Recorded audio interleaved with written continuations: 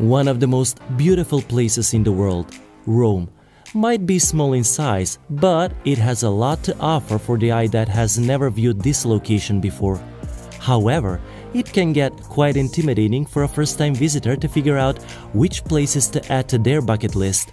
Maybe you're someone who's planning on going to Rome for the first time, or maybe you would like to visit again to catch up on some spots you missed before. Whatever the case may be, we're once again back with more informative and fun content for you. Today, we'll be outlining the top 10 places you should visit and things that you should do when in Rome. The best part about this list is that we have made sure to make it customized for every one of you, whatever you're visiting with your lover, your children, your family, or friends. So, let's get into it. Number 1. Trevi Fountain. One of the most visited spots in Rome, guess gained its popularity because of the fountain. While you might think that you can see a fountain anywhere else in the world as well, but what you should know is that this is the most famous fountain found in all of Europe. Built in the year 1762, this fountain was constructed by Nicola Salvi and has the tone of legendary tales attached to it. Since it is such a loved place, there are various weddings taking place around it. Not just that, but there is another legend that makes it so famous. Legend has it that a visitor should throw 2 coins in the fountain, one for their good luck and one so that they could return to Rome soon. Other than the legendary tales, this fountain also has a magnificent and lavish sculpture with amazing details. To add more charm to the entire place, there is a huge Baroque palace that you wouldn't want to miss. Number 2. Colosseum. If you ever ask someone to get you a souvenir from Rome, the first thing you will be receiving is a magnet in the form of the ever so famous Colosseum. You can't expect to go to Rome and not visit the beautiful structure of the Colosseum. This is one of the most famous landmarks not just in Rome, but in the rest of the world as well. This ever so famous landmark is famously known as the Flavian Amphitheater by the locals and by history lovers. A huge reason why this location is famous is that it was built back in 70 to 80 AD and has been the center of attention for decades now. Over 80,000 spectators have been at one time all been in this location. The huge size can also be gauged from the fact that it was used often by the Romans for entertainment, which included games, gladiator matches, and other events. Number 3. Pantheon. Next up on our list is the renowned Pantheon. The Pantheon is one such location in all of Rome that has been known to be the most preserved spot. This is another location like the Colosseum that is a must-see and should never be ignored. Back in the old days, going back to the 7th century, this dome-like structure was a church, but the best part is that today it is still free of cost and you won't have to pay a dime to get in. The internal architecture of the church is unique and with a ton of lighting for photography purposes. Inside, other than the major elements, tourists also have the opportunity to take a look at the tombs of several ancient important people, including the first king of Italy, Victor Emmanuel, and the famous artist Raphael as well. There is a porch right in front of the Pantheon as well, which would make a great spot for photography and relaxation. Number 4. Spanish Steps. While we're on the topic of steps for relaxation, we can't miss out on the ever so famous Spanish Steps. These steps are hard to miss considering how important of a position they hold in the world of tourism. Not just this, but geographically as well. These steps are present right in the Piazza Trinita dei Monti and the Piazza di Spagna. These are a total of 135 steps that we designed and built back in 1725. This was done to lessen the gap between the 2 squares we just mentioned. Who would have known that such a simple architectural touch would turn out to be such a famous spot centuries later? At the beginning and the bottom, there is Piazza di Spagna, while right at the top, there is a huge crucifix. Here, you can rest around at the cafes or even shop a little. All in all, the Spanish Steps are a pretty fulfilling tourist spot with history, culture, sculptures, and activity for relaxation as well. Number 5. Sistine Chapel.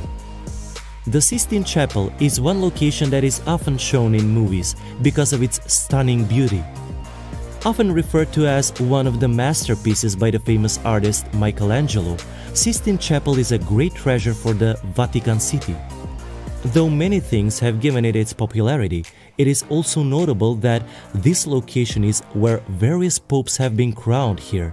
However, the most famous thing about this chapel is the art that can be found on the walls and the ceilings. This chapel was constructed back in 1473 under the rule of Pope Sixtus IV. It is said that different artists, including Michelangelo, Luxa, and Botticelli, spent a huge amount of time bringing these walls and the ceiling to the glory we witness today. On one ceiling, you will find the image known as Creation of Adam and The Last Judgment, etc. As of today, there is only knowledge about one major work that was involved in the construction of this chapel, and that the famous Giovanni of Dolci. Number 6. Palatine Hill. Are you looking for a spot from where you could absorb history, culture, as well as some scenic views? If yes, then we have just the place for you. Add the Palatine Hills to your bucket list. This spot is known today as one of the most ancient landmarks in all of Rome. To get you a quick understanding of the history that lies beneath this hill, it is said that the legendary Remus and Romulus are involved in the tales of this location. Legends are that this is the place where these two were located. It is after this that they choose to create Rome. At Palatine Hill, you will find famous spots including the Temple of Cybele and the Flavian Palace. As soon as you climb to the top of the hill, you can see the wonders of nature that await you. Number 7. Roman Forum. Any of you who is a fan of ruins would be glad to visit this spot, for this is one of the most essential ruins that you can find in all of Rome. Here, there are tons of ruins scattered all over the place that are a reminder of the political life that existed in the times of the Romans. Not only the ruins, but there are various other things to explore as well, including arches, squares, and temples, which include the Temple of Vesta, Titus, Saturn, etc. If you're interested in paying a visit to this location, then we suggest you do it right when you're visiting the Colosseum, as both of these are located close by. Moreover, be sure to allocate plenty of time to this spot, as there is a lot for you to explore here. The ruins of the Roman Forum will show how the ancient markets and religious buildings used to be like, so don't miss out. Number 8. Arch of Constantine. Here is a location that is known for the historic importance it holds. The Arch of Constantine, as the name indicates, was created to dedicate it to Emperor Constantine. This was done to commemorate the victory he had obtained at the famous Battle of Milvian Bridge. Once again, similar to the Roman Forum, this is another place you can visit while visiting the Colosseum, as it is located next to it. As the history at the beginning must have indicated, this arch was constructed in 315 AD and stands tall even today after so many centuries with the initial details intact. Once you have taken a look at the structure from far, be sure to take a deeper look at it, where you will be able to spot artwork ranging from different themes. This will include war scenes, images of prisoners, artwork relating to soldiers, and other inscriptions. Since it is 21 meters tall, we suggest you allocate an ample amount of time for this spot. Number 9. Fontana dei Quattro Fiumi. Here we bring for you another huge fountain that you surely wouldn't want to miss out on. This fountain is located right in the middle of the Piazza Navona and has some detailing that we urge you to look for yourself. Like all other places, sculptures and spots in Rome, this fountain too is full of history, as it was made in the year 1651 for Pope Innocent X. To dedicate it to him, this fountain was built right outside his palace, which is known as the Pamphili Palace. Upon close inspection, you will be able to see that the fountain shows an image of 4 different gods all of the water. All 4 of these parts of the fountain are designed in such a way to pay a tribute to the famous rivers Nile, Ganges, Danube, and Rio de la Plata. Number 10. Galleria Borghese. Lastly on our list, we have the Galleria Borghese. When in Rome, it would be unwise to make a visit and not take a look at the art that their galleries here hold. One famous gallery you should visit is the Galleria Borghese. The reason why out of all others we include this one is because of the ton of antiques, paintings, and sculptures present here. Sure, the interior is something that you won't be able to miss, but the exterior is no less.